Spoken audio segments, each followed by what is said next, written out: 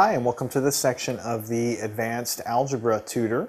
And in this section we're going to focus on quadratic equations, and more specifically we're going to talk in very great detail about how to sketch graphs of quadratic equations, how to look at the formula for a quadratic equation, pull the information that you need out of there to sketch it, and to find the vertex, where that point is and all that, and we'll talk about this stuff here.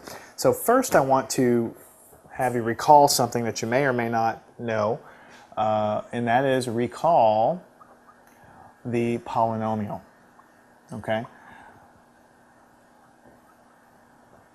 recall the polynomial. The polynomial in general is a big, nasty looking expression that looks like this, and I'm going to write it out in all of its glory because I want to break down the barriers for you.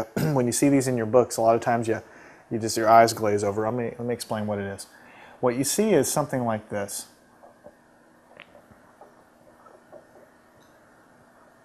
Okay.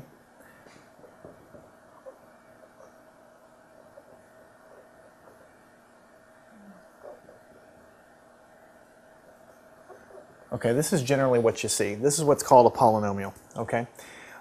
It's an ugly looking expression because it's full of letters, and you have n's and n-1s and x's and a sub n's and everything. All this is trying to say is that it's a general form. Okay, it's a general form. So look at the end here. You have a number. The a's here are just numbers, 1, 2, 3, whatever. X is your variable, and then of course you have your x squares. Well, notice here you have a number, and then you have a number times x, and then you have a number times x squared. So this part of it is just, you've seen these all the time, 3x squared plus 2x plus 4. This is a polynomial of degree 2.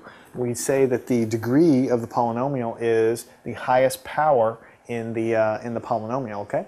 So what does all this other business mean? All this means is that you can make an incredibly long, infinitely complicated expression. You could have plus 4x to the third plus 12x to the fourth plus 59 x to the 16th. I mean, you can go as high a power of x as you can, and in each case the highest power of x is going to be the degree of this entire polynomial. So this is a general form basically saying that anything that can be written in this form with a number times a power of x plus a number times a power of x plus a number times a power of x, and so on and so on. And you see here n would be your highest power of x, and then you'd have n-1, so you'd have x to the 16th, x to the 15th, x to the 14th, 13th, 12th, and so on. So what it's saying is it's a general form expressing what you already know, which is that you can write long, complicated expressions like that.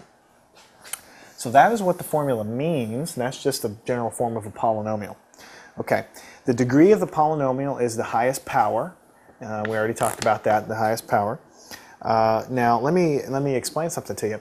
If n is 0, so we have a degree 0, okay, here. So that basically means that there are no, the highest power in the thing is x to the 0 power.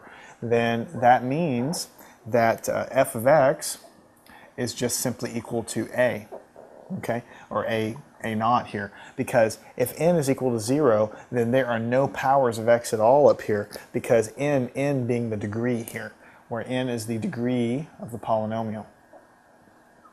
Okay, so like I said before, if the degree is 2, then you have your standard looking polynomial you've seen all the time. But if your degree is 0, what it means is x to the 0 is the highest power in the whole